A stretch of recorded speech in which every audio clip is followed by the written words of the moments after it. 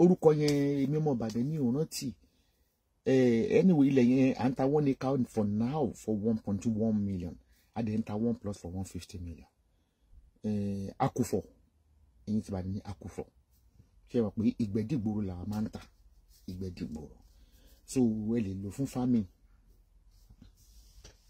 la Bosch local food ó ṣe gàrí foodies thank you for the badge gàrí kì í ní ọ̀fọ̀ lówó ẹ̀ ṣe àfi ọ̀rọ̀ tí n bá fẹ́ dá sí nobody can scare me orí iṣẹ́ ilẹ̀ bá mi for 13 years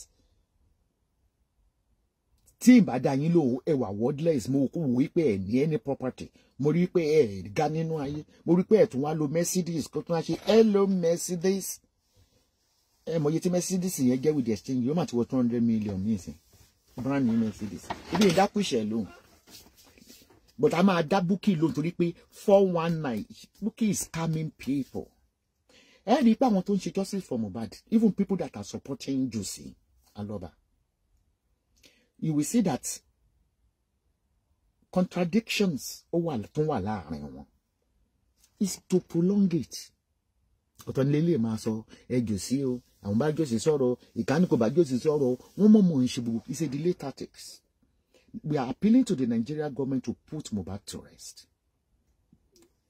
nítorí wọ́n mọ̀ pé ìjọ́ tó máa ti sin Mohbad wọ́n mọ̀ pé ìjọ́ tó máa ti sin Mohbad wọ́n mọ̀ pé ìjọ́ yẹn làṣírí àwọn ti tú sáyé ká tún àwọn òjò fẹ́ contest fún and kí ni autopsy ní ṣe pẹ̀lú ikú Mohbad ṣe bí ẹ̀jẹ̀ wọ́n ti gbàgbó omi ààrẹ wọ́n yẹn bá mọ̀ ẹ̀ ní olórí burúkú Bùkọ́lá Gèsè lọ lu ọmọ ẹyọ kan tó bí lọ lù pa lọ lu ọmọ ẹyọ kan tó bí lọ lù pa olórí burúkú senior champion lórí òkú ọmọ ọlọ́mọ wọ Juicy bọ́ síbí mo rí pé ọmọ tó ń jẹ́ kárí ìmọ̀ yẹn ó apologize mo sọ yí pé gbogbo yín mẹ́ni tó pa Mohbad tẹ́ ń pariwo ẹ kàn yóò lórí burúkú ilé ni tí gọ́ọ̀mẹ̀ntì bá really fẹ́ involve pẹ̀lú òkú Karima òkú Mohbad ìyàwó ẹ̀ ní ẹ̀yẹ kan mu I've been saying this for long nílùú òyìnbó ẹni tó bá wà pẹ̀lú èèyàn tọ́jọ́ ń gbé ó ní the first suspect.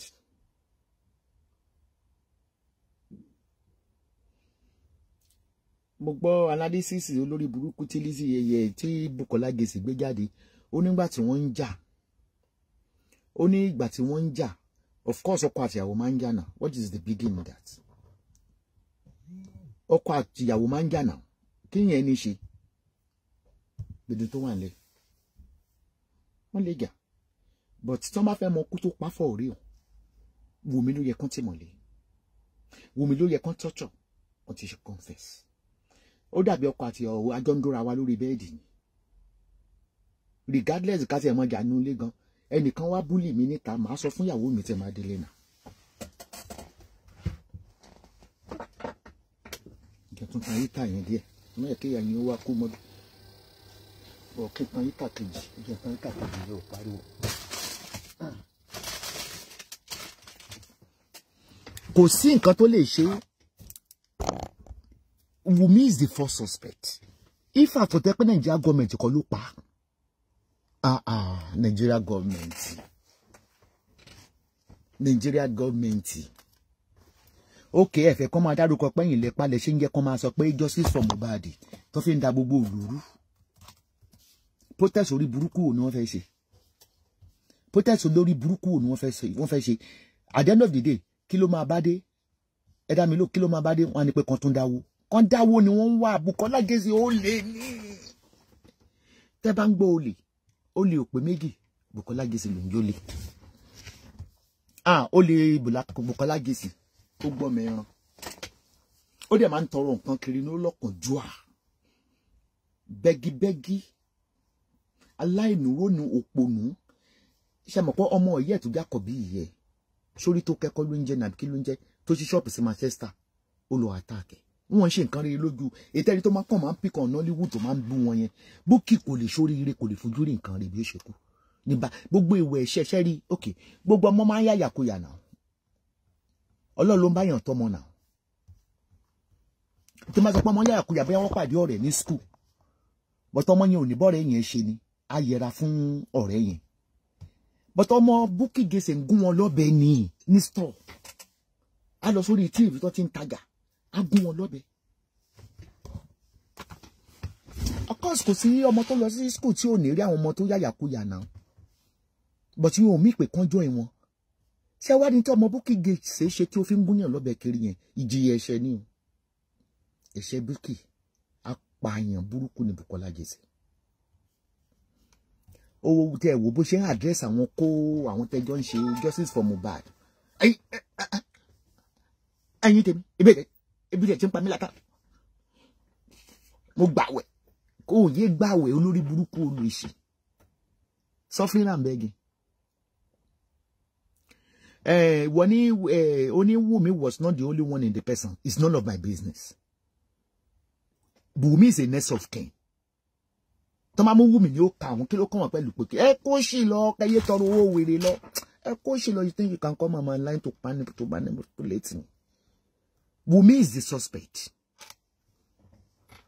Regardless of what I'm doing. Ẹ ti járe ti gbọ́ràn jẹ́ kó lọ sọ ọmọ olómọ àtẹ̀yìntẹ̀ support Wunmi àtẹ̀yìn ṣe justice for kin ẹ kó ṣì lọ lé gbogbo yín. Ọ̀lẹ ni yín.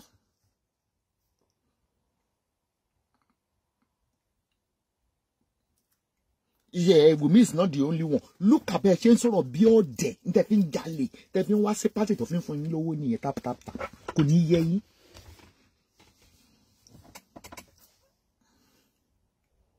I don't want to say Nigeria is a lawless country.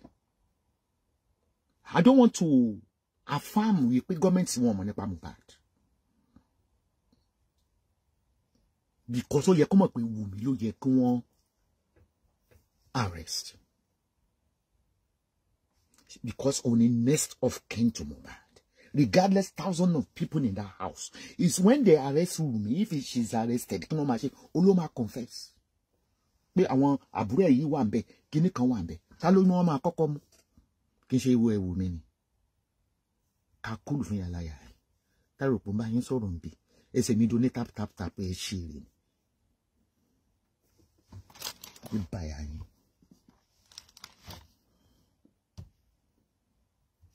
Ló ń jẹ tájà ń jùrù.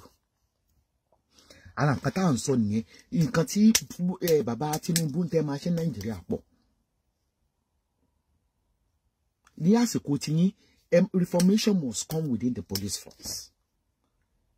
There are lots of bad eggs among the police. Wọ́n dìde mú bribery and corruption yẹn, wọ́n sọ di iṣẹ́ wọn dẹ̀ ń jagun gbalẹ̀. And if you don't bribe them, okay, for Baba Tinubu mo bọ̀ lórí tàwọn onílẹ̀ jẹ́ ká lọ sílé ìpolówó wa. A máa tún APC ṣe ní o. Bóyá pé n bá join it ta tẹ́ fi gbóhùn mi. Ní for now ní bú Tinubu lọ́wọ́ tá wà. Wọ́n gbọ́dọ̀ gbóhùn mi. Ó di dandan ni. Mo ti wá rí pé èyàn ń fagídí gba nǹkan. Mo má jẹ́ ká fagídí gbà. Bí agídí tí mo lò láti gbé làwọn ṣe kí n tún Nàìjíríà ṣe. Ibo ni volume wa? Daddy mi Tinubu kò ní dèkàlà gidi báyìí àmọ́ ọbẹ̀ wọn náà ni Yorùbá ní ẹ̀bẹ̀ là ń bó ṣèkà kí bàbá ikú lè mọ̀ pé torí Tinubu fẹ́ kó fàlàáfíà lò.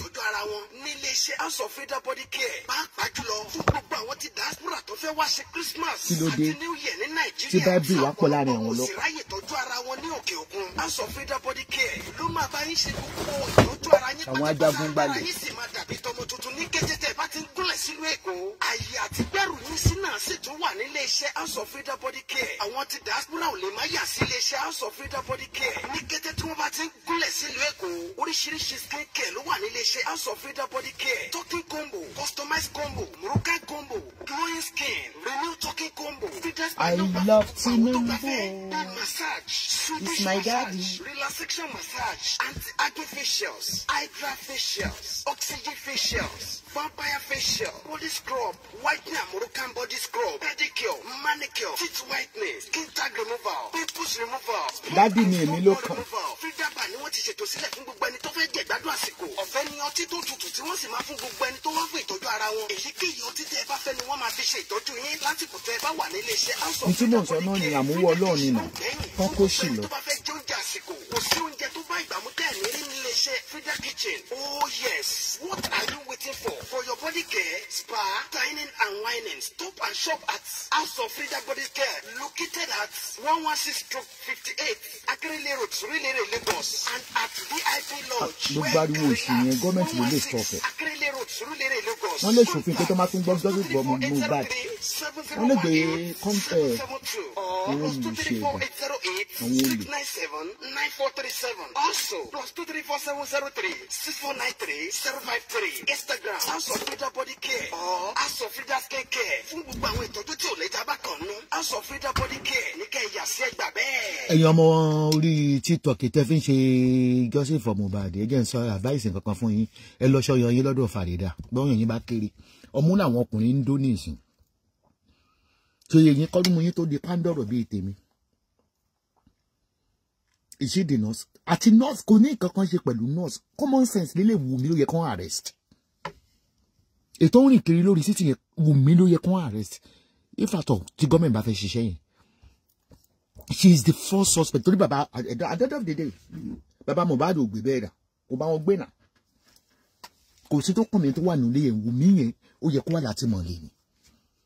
Bí ìbá yẹn pé òótọ́ ni wọ́n sọ pé yá pé gọ́ọ̀mẹ̀ntì mọ̀ ń pọ̀.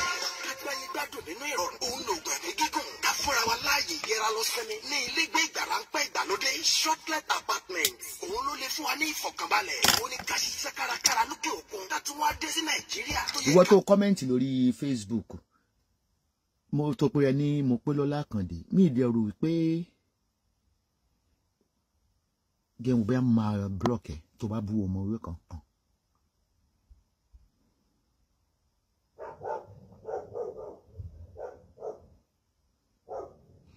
Ta ló fi red comment mi ò rí? Ṣèkí mi ò rẹ́ni.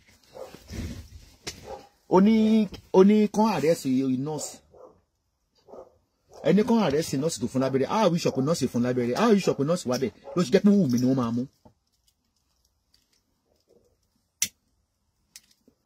I'm not in support of Baba Josi. Ó lè ní àwọn yẹn. Bukky gẹ̀ẹ́sì dẹ̀ ni wọ́n sì máa jà torí bí sì máa kó gbogbo owó yẹn sá lọ. If they arrest Wùmí, they will get justice or else they cannot. Let me tell you, Wùmí ni. Ní ìsinmi, àwọn ẹbí ọ̀rẹ́ aládùúgbò tí wọ́n máa fún wa ní wàhálà àti ẹjọ́ àròdàbọ̀. Ọ̀nà àbáyọ tí wọ́n dé fún gbogbo ẹni ẹni Fọlákẹ́ Adéòtí lórí ìmẹ̀lẹ̀ inbox ẹni ti block ẹni ìrìn ẹni. Ilé-iṣẹ́ The Red Door Restaurant and Lounge ló ti pèsè shortlet apartment sílẹ̀ fún wa. Tó ń bú ẹni Ṣèkí Eze. Ààyè ìgbọ́kọ̀sí, iná electricity, ètò ààbò tó dájú àti gbogbo àwọn mi ò rí kó kọ́mẹ́ǹtì bí jẹ́ kí n tó wo kọ́mẹ́ǹtì. The Red Door Restaurant and Lounge. Enjoy your stay with family and friends in our lovely and affordable first apartment, 3-bedroom serviced apartment, where you enjoy all our services, 24/7 electricity, backup generators, fully equipped kitchen, high-speed internet, smart TVs, washing machine, DSTV, double balcony, housekeeping, secure estate, serene environment, 7-minute drive from international airports, located off Allen Avenue. Justice fún mi. Fún yọ ìpè ẹ̀. Semi-detached serviced apartment. You will also enjoy our services, 24/7 electricity, backup generator, fully equipped kitchen, washing machine. Gbogbo ayé tí Aníkọ́ndá kẹba yẹn lórí burúkú Wùmí. Ẹgbẹ́ Wùmí, ẹgbẹ́ Yọ̀mí Fábíyì. Arrest you. Uniform security, secure estate. Ó fẹ́ dá lù. 20-minute drive from international airports, located off Adeniyi Jones, Ikeja. This coming trip to Nigeria, ensure you visit the Red Door Restaurant and Lounge. Contact for inquiry, inspection and bookings. Kindly send a DM call or WhatsApp on +23470 8528 7338. Once again, +23470 8528 7338. Social media handles, Facebook page, the Red Door Restaurant and Lounge, Instagram page, Radio_Apartments. Orílẹ̀-èdè Nàìjíríà tó ń bọ̀ láìpẹ́ yìí gbìyànjú láti kàn sí the Red Door Restaurant and Lounge fún ìsinmi àti ìgbádùn tó débẹ̀ gbà bẹ́ẹ̀. Nigeria government, we are appealing to you. This is getting out of order now. To the extent that they are planning to hold a protest. On what? Dẹ́tì Mohbad ó lè wà accidental. Wùmí ló lè sọ yẹn fún wa. Ó lè wà accidental. Ó lè wà pre-planned. tó bá jẹ́ pé ẹ̀yin government lẹ wá ń lò wọ́n kó máa ṣe gbogbo tó ń ṣe yẹn kiri, we need to stop it. We need to stop it now. Sanwo-Olu, you see the way they are even shaking it. You can see the way they are even cursing you now. You have the power and authority to tell them to go and bury that boy. And only and scammers. Ẹ rí pé ògúnfe gan ti yẹ̀kẹ́ ni. Ó ti yọ̀kẹ́ lórí òkú ọmọ lọ́mọ. Ẹ ro ògúnfe ni. Ẹ lè bá àǹtí mi ní ó yọwó fún ahín mi.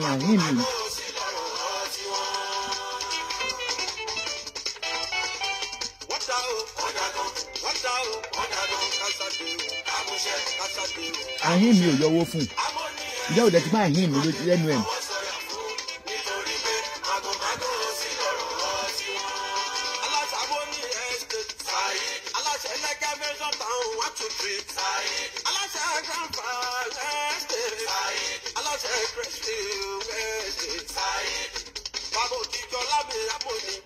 Ẹ má jà.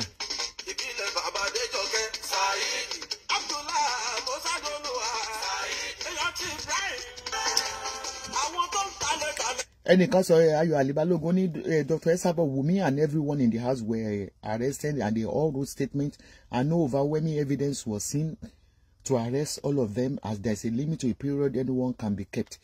If at all they want to do the case, this is a murder case. Sometimes a murder case is not bailable. It's not bailable. The America law. Sometimes it's not bailable. Nigeria government, I want to play one video for you. So that is all about what they call it. Justice for Mohbad is a scam. It's a scam. Let them go and bury the boy. Then you see, show ti ri se ni, ibo tún ti release record mi.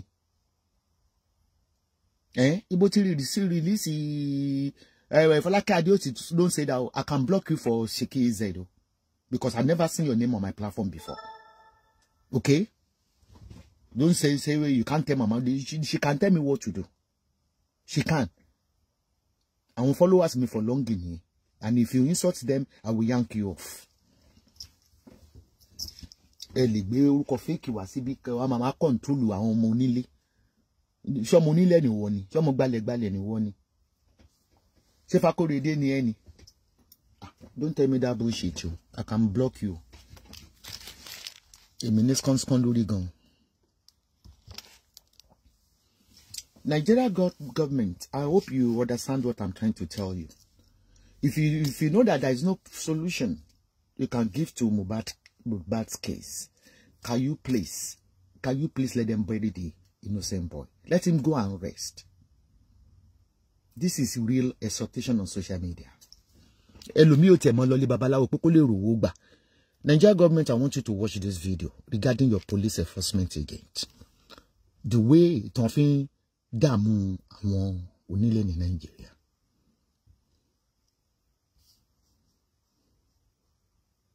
$1 million.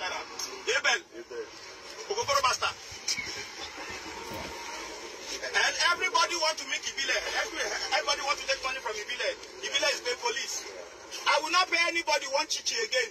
Police will not take my $1 again. Reason I've resolved to start going to court against you people. Nobody will pay you $1 again. Since you people don't have respect for the rule of law, that's your warrant of arrest. I want to go and challenge it with the restraining order from Federal High Court to show the magistrate court you got the warrant of arrest from. That whatever you came back to do on that property, you are infringing that law. Did IG send you to go and violate law? Did IG send you to go and negotiate land? When we are the SWAT, they said I should give Bashir back 7 acres. You said IG, we went so low. So say you should go and share land with Bashir back.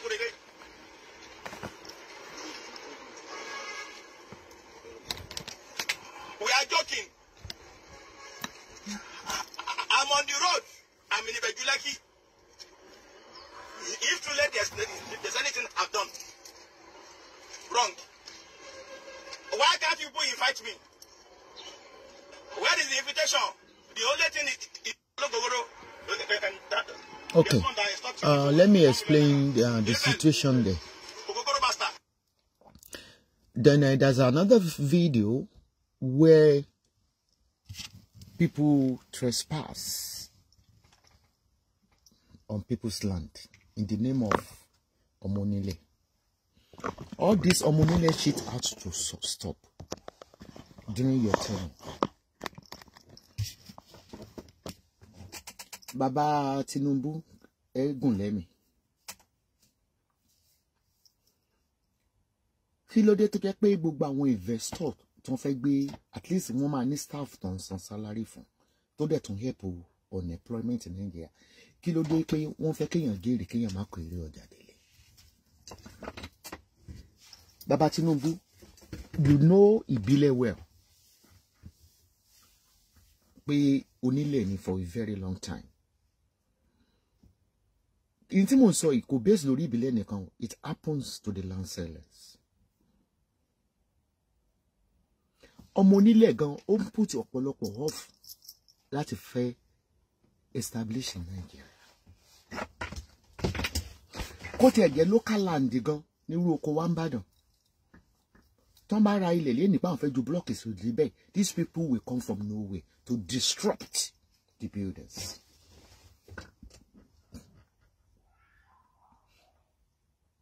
Wọ́n láti máa sọ pé wọ́n máa tún lè rà ni. And you are inviting people to come to Nigeria to invest. Ọ̀tọ̀ làwọn tó bá ra lẹ̀, wọ́n máa ronú àti kọ́lé, ọ̀tọ̀ náà wọ́n máa ronú wípé ilẹ̀ táwọn ti secure, àwọn ọmọ onílẹ̀ wá disrupt wọn. Gbala máa stop illegalism yẹn ní Nigeria. I know there's loads of things on your table, but ẹ̀yin lẹ́lẹ́ fẹ́ get president in Nigeria lẹ́yìn ló kàn. Gbogbo areas lè máa touch at the same time. Because capabilities wà fún yín kẹ́ tó pera yín ní president in Nigeria. We know Nigeria is already corrupt. But somebody has to end this corruption. Somebody has to do it.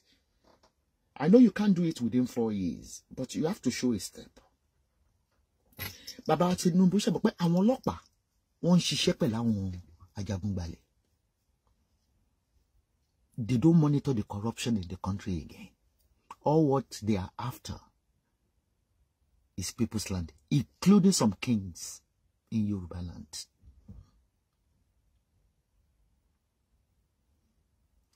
Àwọn ni wọ́n pè ní àjọmọ̀ oṣó wọn jẹ́ kọ́mọ kórè ọjà dé. For ìbílẹ̀ to come out now, wípé òun ò fún yín lówó mọ́, ẹ mọ̀ pé ní Nigeria is highest bidder. This guy Kofa Korede, you need to look into his case. Èmi àti ẹ lọ court in Dublin, mo dẹ̀ ń retí ẹ. You need to look into his. He's been doing this thing for a very, very long time. Tónílẹ̀ bá fẹ́ǹsì ilẹ̀ wọn after tó ti gba papers. This Fakorede and his cohort. Wọ́n dẹ̀ lọ máa wó fẹ́ǹsì oní fẹ́ǹsì. Wọ́n á máa demand pé ilẹ̀ tó ra yẹn 10 tó ra yẹn o, àwọn máa gba 5 bẹ̀. Báwo ni ilẹ̀ ò ṣe ní wọ́n ní Nàìjíríà? Báwo ni ilé ò ṣe ní wọ́n ní Nàìjíríà? Báwo ni tenancy rate ò ṣe ní wọ́n ní Nàìjíríà? Tí ẹni tó kọ́lé bá mọ iye ìyà tó ń jẹ kó tó gbélé ìdúró, á increase owó ilé pípẹ́ ara tenant lòun ó ti gbà. This is our land. Ìbílẹ̀ is a Nigerian. Is a Nigerian citizen. Àwọn wo ló ń sá pamọ́ tó lọ ní àwọn tó ń ta ilẹ̀ lára? Irú kéèsì ìbílẹ̀ yìí, I have another video here due to my time. But I love lórí page mi lórí IG. Kí ló ti Fakorede ṣé òun ló ní ilẹ̀ ìbílẹ̀ nítorí pé àwọn ọmọ ẹ̀ lọ síbẹ̀ wọ́n lọ wó fẹ́ǹsì ẹ̀. Of course, ìbílẹ̀ has to defend his territory. Investment ẹ̀ ni. Why declaring him wanted? Torí bribe tó fún wọn ọlọ́pàá yìí. Kò ní bàjẹ́ lásìkò yìí o. People are taking your regime for a granted wípé ọmọ wa ni. The same thing the Muslims are doing on social media as well. Because ni ọmọ gbọ́ Muslim ticket àwọn ọmọ wọn ni. I think someone should rule our Nigeria without his discrimination, stigmatization. àti rí àwọn míì náà tó bóyá tó ń wò mí lọ́wọ́lọ́wọ́ tó pọ̀ mọ́ kékeré wọ́n wọ́n ń towó jọ pé àwọn fẹ́ máa tẹ ra ilẹ̀ abúlé àwọn lábẹ́òkúta àwọn fẹ́ máa ra ilẹ̀ àwọn lákòfọ̀ lóko káwọn náà tẹ̀dó nílẹ̀ díẹ̀díẹ̀ bó tó máa ń jẹ́ kán ṣọ́ọ̀tì ni wọ́n máa ń jẹ́ kán ṣọ́ọ̀tì ni tó máa ra ilẹ̀ yẹn tó ń sì kí gbogbo pépàsì ẹ̀ báyìí àwọn onílé ọkàn bá ṣòwò bẹ̀ ni wọ́n máa sọ mọ́ pé nínú 100 plot tẹ́ra yín o ẹ gbọ́dọ̀ fáwọn onímẹ́rin bẹ̀. Where are we going in Nigeria? Ẹ jẹ́ kí n sọ kéèsì ìbílẹ̀ kò sẹ́ni tó lè bà orúkọ ìbílẹ̀ jẹ́. He's been in this business for a very, very long time. Baba Tinubu. Alágídí ló ń jẹun oríta làwọn tó ń talẹ̀. Wèrè ló ń jẹun oríta. Torí mi I wonder kí n ralẹ̀ kí n fẹ́ǹsì káwọn kan dẹ̀ débẹ̀. Àwọn unscrupulous element kókàn débẹ̀ kankan máa wó fẹ́ǹsì mi. Of course I will react. I will react. Toro wo ni mo fi ṣe kò dẹ̀ ti lè sí bọ́n ṣe lè wo fẹ́ǹsì ilẹ̀ onílẹ̀ definitely ó máa affect the buyers ilẹ̀ bóyá ilẹ̀ tó yẹ kọ́ńtà ní 10 million wọ́n á sọ di 40 million torí bó náà fẹ́ kọ ibi tán wó yẹn sí kí ni wọ́n fẹ́ fi di.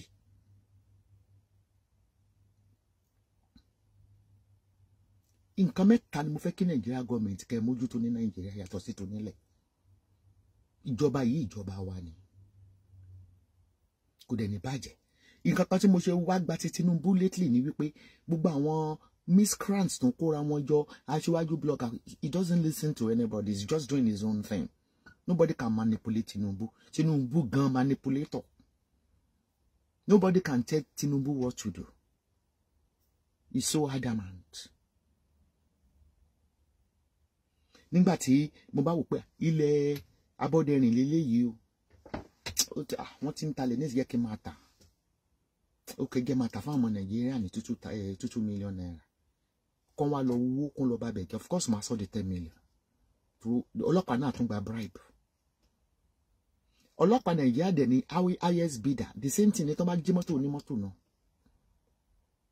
you yourself before kẹtó tẹ́rí sí pé fẹ́ jẹ́ president in Nigeria ìgbàmọ̀ pé Nigeria ti corrupt beyond the repair.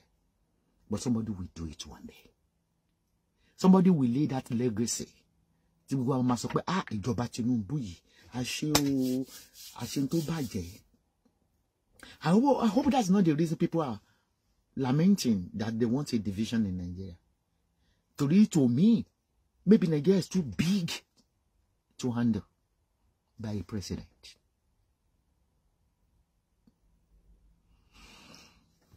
But you will not let them go. But if you don't want them to go, to relieve you from that burden, I think the best thing is to listen to the poor masses, to listen to your citizens. Dear President Tinubu. In this case now, but share sọ fún Fakorede ni èmi ló wá halẹ̀ mọ́ tó bá wá sí kóòtù W ní ṣorére Fakorede. The news that is viral. Tí fídíò ẹ̀ wá. Ebi on ṣiṣẹ́ láì ní evidence o. Nígbà tí mo sọ pé Tinubu kú, it was viral from every newspaper. When they declare Tinubu is dead. But ṣé mo bá mo dọ́dọ̀ Tinubu ní London. Even if you still Google it, Tinubu is dead. Gbogbo news ló gbé. Mo sọ pé it might be then. Bóyá bàbá wa unconscious. Ìyá máa wà unconscious. Tó jẹ́ pé wọ́n rò pé ti kú. Tó wọ́n switch up. Tó lọ́n bá dá padà pé ó ṣì ní nǹkan ṣe. Mo rò pé that is the phenomenon behind Tinubu. Because Ọlọ́run sọ wípé irọ́ ikú ẹ̀ ò tí ì dá. Ó máa padà ṣe tún Nàìjíríà ṣe. For the whole newspaper globally, that's what the president could buy. The president. So because they have to pick on Esabod because Esabod is a big blogger. They have to say Esabod those are there. What can they? But you Google it, newspaper to be, including international papers. Tinubu has passed away. Kennedy Jadi ngba governor Kinekoni Lagos State. Only kì í ṣe Tinubu yẹn ló kù. So it means the news was real. Kan tó sọ pé kì í ṣe Tinubu yẹn pé minister for Kinekan where we they even see the picture of the person they claimed. But wọ́n léèyàn kan ti kú rí kì í ṣe èébú. Àti rí ọmọ mi tó máa wà coma for 40 days. Àti rí tó wà coma for 3 months. Tí wọ́n dẹ̀ switch machine tó dẹ̀ ti kú. But Ọlọ́run tap ẹ̀ ó jí sáyé. Ìyẹn ni wọ́n pè ní miracle. There's nothing big. Esabod ní Tinubu. I'm so fucking what? Ibu alagẹkùn ń gbèsè náà.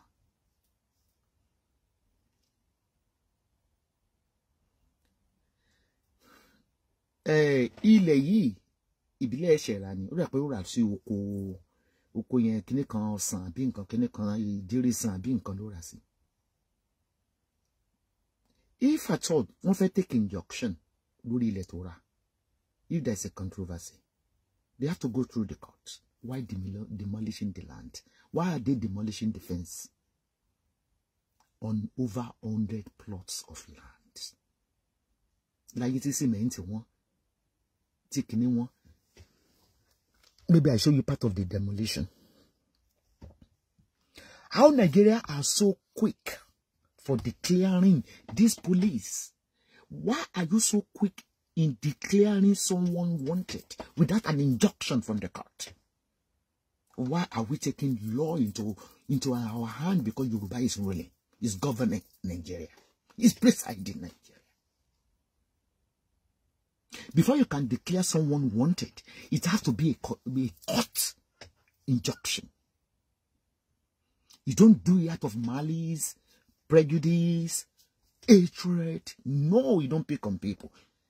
Every Nigerians have every right as a Nigeria to contest to any bad habit. They are not illegal immigrants. How can someone, people like Fakorede, because what sharing into me, because Ibile gan kò ní gbọ́ kò ní gbà ni. Ó dẹ̀ nínú video to release, all were fed up to continue to bribe the police, which I want you to investigate. Maybe it's libeling, we don't know. You need to investigate to show you an evidence how they are bribing the police to secure their lands. Èmi tí fẹ́ kí Fakorede wá sí Dublin, mo fẹ́ kí wọ́n kọ́ lọ́gbọ́n ní pé gbogbo tẹ́ ń ṣe Nàìjíríà yẹn, it irritates us in abroad. Èmi nìkan kọ́ ló fún cut letter, ó fún Vanguard, ó fún The News, gbogbo àwọn tó gbé news ẹ̀. Kò dẹ̀ sẹ́ni tó lè yọ kúrò mẹ́. Ibi ò tẹ́ lè yọ bí gbogbo wọn bá yọ mi ò ní yọ. Bí tó bẹ̀ ló máa dàgbà. Ṣé mi mo lówó tó fẹ́ ná ní Dublin? Àbí case ẹ̀ ná mi ní lawyer, kò ná mi ní lawyer náà. Case tó bá ti evidence ò ní the lawyer. Bàbá Tinubu lára àwọn tọ́gẹ̀ tó lọ sórí land ẹ̀ ẹgbẹ́ tó ń sọ wípé òótọ́ la lọ àwa la lọ wó fẹ́ǹsì ní ìlú tó lọ bá tó níjó ìfọ̀. Who are the police that are abetting these crimes in Nigeria? We need to put an end to it. We know you can do it. We are all complaining. We were complaining Hausa is not good, Igbo is not good, but this is our own thing. You hear, you can understand our dialect. Egbo Yoruba dáadáa. Kódà wọ́n lè lọ léwe, I don't know how far that is true. Aroko bi tèmi náà lẹ́yìn náà mi náà gbé Igbo. Even I love to speak in my accent, so that I'll be able to expatiate it in my face or dáadáa. Yínpò wé gan. Look at this, Baba Tinubu. See a woman say òun wà lára àwọn táwọn. Baba Tinubu, you know how it ẹ mọ̀ bó ṣe ṣẹlẹ̀ because mo did investigate ọ̀rọ̀ ẹni. Ìdílé Orísàn wọ́n ra ilẹ̀ lọ́wọ́ wọn for so many years. Wọ́n àti rẹ̀ wọ́n ti fẹ́ǹsì. Àwọn onílẹ̀ yẹn kò yíyẹ mọ́ tó máa ń ṣe. Wọ́n á lọ bá èmi àtẹ̀gbọ́n àtàbúrò nísìn. Owó tí mo gbà fún lẹ̀ àtijọ́ pín o. Tó máa rí pé ní ẹ ti fi develop ní kókó yọjú bẹ́ẹ̀ pẹ̀ta ló talẹ̀ fún wa. Nítorí ń ṣẹlẹ̀ Nàìjíríà ni. Ẹ jẹ́ kí Nàìjíríà kó flourish nítorí Ọlọ́run. Kì í ṣe onílẹ̀ nìkan tó pàwọn yẹn ń talẹ̀ ní o. Àwọn aláṣọ aṣọ tí wọ́n nítorí wọ́n rí lọ́wọ́ custom. Ọjà tó ti kọjá lẹ́nu border tẹ́tí clear for duty, custom duty. Wọ́n tún lọ ká wọn mọ́ inú ṣọ́ọ̀pù báwọn ṣe gbé imported wọlé. Ṣé wọn ò fẹ́ kẹ́ ọmọ Nàìjíríà ṣoríire ni Bàbá Tinubu kò yé mi mọ́ ni. Èmi ò wálé o. olóòótọ́ yìí wálé o. Olóòótọ́ ò gbọ́dọ̀ lọ Nàìjíríà. Ṣáwọn la fẹ́ sọ ni. Mẹkáníìkì kan pè mí gbà kan, ó ra ẹ́ńjìn ní géètì tó ti ń ta spare part. Ó ló fẹ́ lọ reboil or something like that. Bóyá ọmọọṣẹ́ ló pọ̀ ọlọ́pàá ni, ọlọ́pàá bá dé, wọ́n bá ló lọ jí ẹ́ńjìn. Máa yí dẹ́kun ní òun fi rìsíìtì wọn pé géètì lòun ti rà wọ́n nírọ́ pé ẹ́ńjìn ò lè ní. At the end of the day, ó settle wọn ni. Ṣé Nàìjíríà ń deteriorate ni àbí bá àti bùdá ṣe fẹ́ máa gbé? Ta ló fẹ́ rúùlù wá Nàìjíríà tó dá lórí ètò ìlú ìṣe? Ẹkún mi tí mo ti ń pariwo for the past 13 years as a speaker. It annoys me when I see all these people backlisting Nigeria. That is why I said, President Tinubu, my daddy in the Lord, you cannot be saying you are giving palliative, you are distributing free food, you are giving... No! You need to clean the system from the bottom. Tons of rice, still now the Nigerians are still screaming that they are hungry. You know? Because the structure is already damaged. You need to clean and forget. Even mere fast supplying them with food, you are abetting them to be lazy. They need to go and work. You promised farming before you were elected. Send them to the farm. Let them be productive.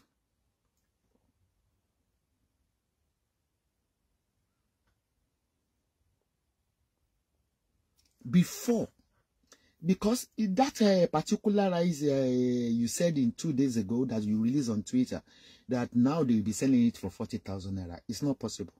Who are the people that are going to hoard it? It's your politician. It's your local government and the other, and the police.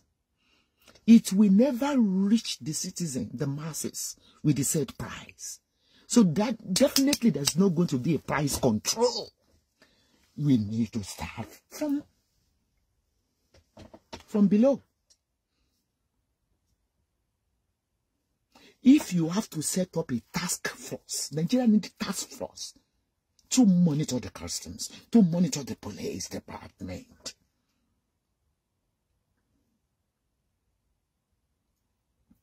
Imagine, oh God, it gives me a headache when I'm talking about Nigeria. If I come to Nigeria, there's nothing you can do for me than to arrest me. You that arrest me, you will release me. Definitely you will release me. Just because of all these fraudulent acts that I've been talking about for the past 13 years as a blogger. It persists. You know why I'm so close with all the news? Because I run a blog. I have Esabod.com that have 36 million statistics by Google. So I'm very current on what is going on. I used to pity them poor masses. I used to give them money. Even I gave them money up to today. But I'm now selective. Send the account, let me give you 50,000. Send your, let me give you 100,000. But I know in Nigeria, they are insatiable. They are armed robbers. They are professional beggars. Why I said that what pisses me off was 2 weeks ago, I never had a giveaway on TikTok for the first time. I said that I just tested them that, okay, 10,000 for 30 people. If you see my WhatsApp, if you see my messenger, I was gobsmacked. These people, they don't need that money. They are just professional beggars. They are the lazy households that love begging as a hobby. The same thing like Justice for Mohbad. Nigerians are gullible. But where do you want to start from? Remember, your government is a government ruled by people. If you want to give you a definition of democratic government, it's the government of the people, ruled by people. And nobody can guard me. Nobody can shut me up. I wasn't 50 years. When I've been talking about Nigeria, I'm now 63. Nobody can stop me. Bring your letter, I don't care. Your letter doesn't cost me anything. Cost me nothing. And Tinubu, you know me, you heard about me. You really heard about me.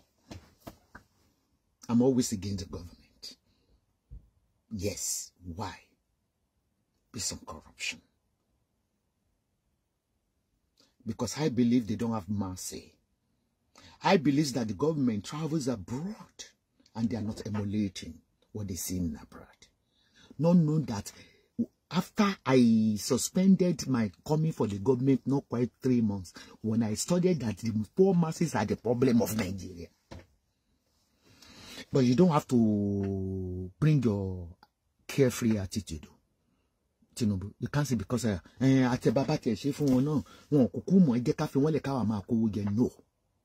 You are capable. That's why you are elected by their president.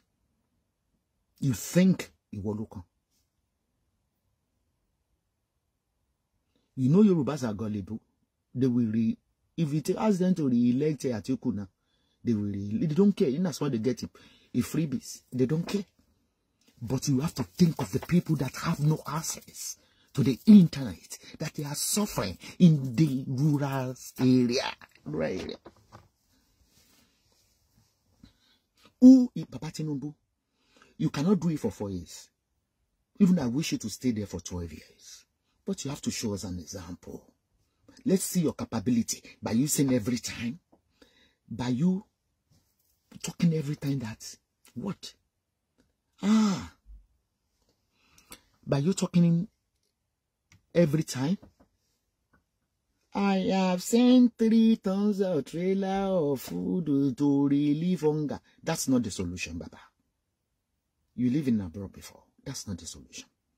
Why can't the government in abroad tell us, because there is a global recession, I'm releasing bread. No, that's not the collection. You have to teach them how to fish, not giving them fishes.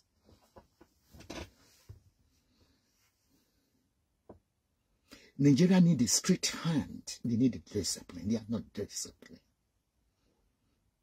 All these poor masses, they will continue to tarnish your regime. You know that for sure. Because they are insatiable. There's nothing you can do for them. You cut your head on the platter plate. They will still say, Tinubu, no do anything. No. It's Mama Sonny. And Tinubu is because you need to clean the foundation. Bible says the foundation ba paje beyond the repair. But somebody, we can't continue to say that nobody cannot repair Nigeria for us. There's not going to be fruitfulness in Nigeria. No, we can't compensate. Somebody will do it. God will not come down to do it for us. People are taking laws into their hand. People are taking the president's seat, your presidential for granted. President Tinubu, you have to do something. It pisses me off. That is why I believe that people that want to repair Nigeria, they don't allow them to go to sit on that seat. But we don't know who is the person. And maybe when they vote me as a president of Nigeria, they go see a Kala Buruku. You have to be Kala. But your wife is Kala now. Remi Tinubu is very, very Kala. When she was a senator. Very, very Kala. Maybe she should be teaching you how to be Kala, not to be kneeling it. Okay, distribute the 40,000 rice as you said 3 days ago. I give you next week, I will come back to come and tell you how much they are still selling the bag of rice. Nigeria doesn't listen. You need a task force. We need a task force in Nigeria. And those task force, I know there will be some bad eggs among the task force. Who's going to monitor task force to go on? I don't even know. But not everybody in Nigeria are corrupt. Not all politicians are corrupt. So politicians I know, even living with you in Asura, they are not corrupt. Though they don't like the system. They will tell me, Mama, we don't like the system. But what can we do? If we talk during the debate, they might sack them, suspend them, even send a higher class to kill them. Not all politicians are corrupt. But they will be even those corrupt ones, do we have to blame them? No. We don't have to blame them. Do you know how much they are spent to secure that seat. Some people will sell their house. It's highest bidder to be in a position in Nigeria. Let's say I bribe you with 2 billion now. You have promised me that, okay, you're going to be the next chairman of the local government. And somebody came up with 5 billion. You will terminate my own money. How would they recover the money back? By corruption. How are we going to tackle the corruption? Baba Tinubu set up a task force to be monitoring the activities in the market. Then you have to put out terms and conditions. Dear Nigeria, this rice I'm supplying out to the market. If anybody is caught selling it above 40,000, the person will be prosecuted. Can you do that? If you're not part of them, that is taking pinches on the top of 40,000 naira. But Baba Tinubu, what are the work of your ministers? When we have Minister of Information, but not passing any information, all what we see is that they become a snob. They treat Nigerians like a piece of a rag. They don't care. But in every country where they say, what?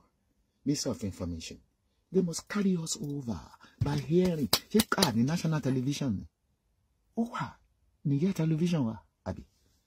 Dear Nigeria, as said by our president, we don't want this poverty to continue. And we are trying to relieve the hunger. Rice should be sold for how much? 40,000. Any market woman cuts. Any politician cuts. Hold them. Give them a sentence. If you ask me now that what kind of a sentence you will give to them, if na me if me ma put it over one you, old man legon, ma give one. Because you need to be brutal to curb corruption in Nigeria.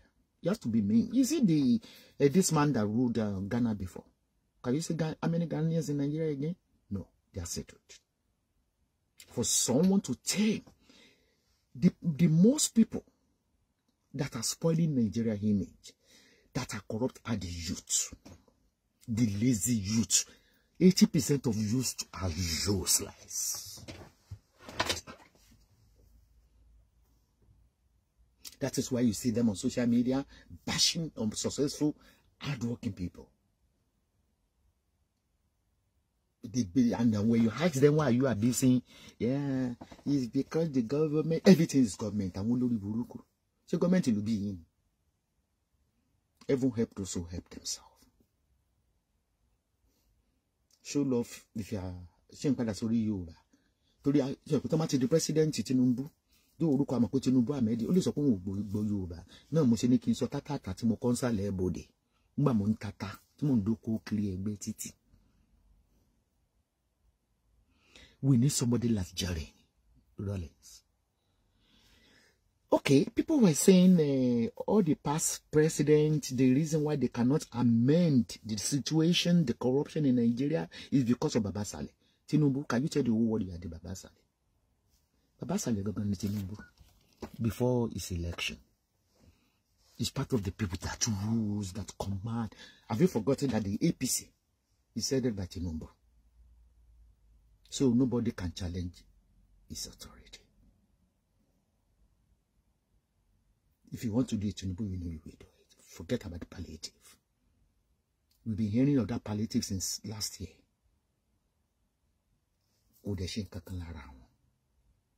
You need to teach them on how to fish.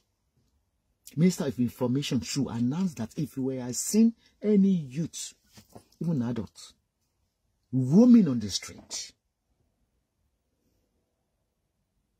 without a destination,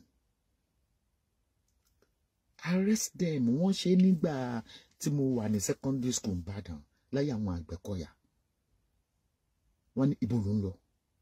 Thank you for watching our videos at Gdynamictube TV.